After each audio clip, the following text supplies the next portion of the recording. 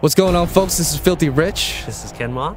Today, we want to welcome you back to Inversion 101, and today we're going to discuss some in-depth strategies on offensive gameplay for Inversion. Alright, so let's talk about the Gravlink first. I mean, the Gravlink is what everybody's always asking about, right? Gravlink is essentially what's going to let you command gravity. I mean, you're going to always have it with you.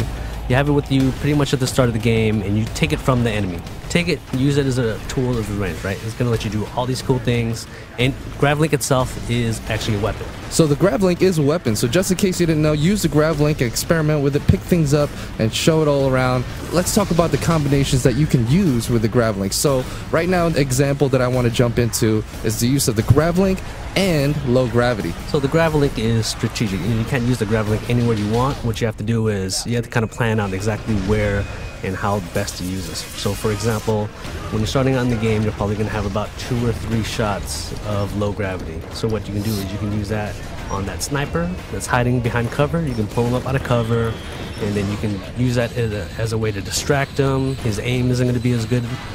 Later on, once you get a little bit better, obviously, you can put him up in the low gravity and then maybe grab an object out of the environment and throw it at him for a one-shot kill. That's a really, really cool thing. Now let's, we touched a little bit up on low gravity. Let's fill them in on high. Like, what's a cool situational thing that I would be put in to want to opt out to use high gravity? So high gravity, what it's going to do is it's going to increase the weight, 3-4 times. Once you hit an enemy with it, you'll see him stuck to the ground. He's kind of struggling. You've got about 5 seconds to decide what you want to do with him at that point.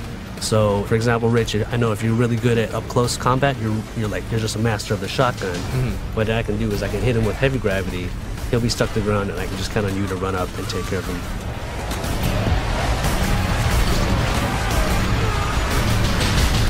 Movement, mobility is an important thing, but another thing we need to touch up on is zero gravity.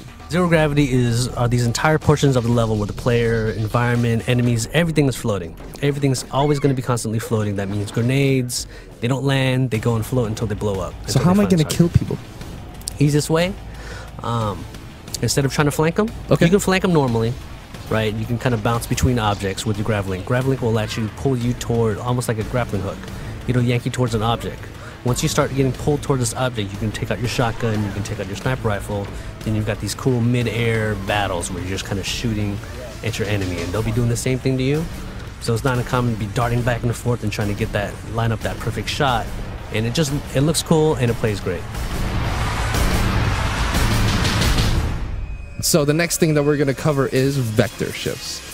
So vector shifts are one of the coolest things in this game, playing on 2 different playing fields against the same type of opponent and having everything work as they normally would, but with both priorities, mine and yours, still functioning how it would normally, but I would just see you on the side of a wall and kill you. I mean, so if you see, vector shifts aren't just cosmetic. Everything has completely shifted. Enemies are going to be running at you from the side of the wall, as you can see. Now, because of that, they've got these different angles on you now. So your normal cover that you thought was safe is not necessarily going to work the right way. So they can get these shots on you. Your cover's already destructible, it's falling apart. What you're going to want to do in this situation, use your Gravlink, find out anything that's around you in the environment, anything you can find.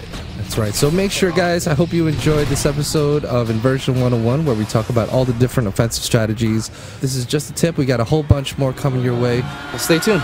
We'll see you next time.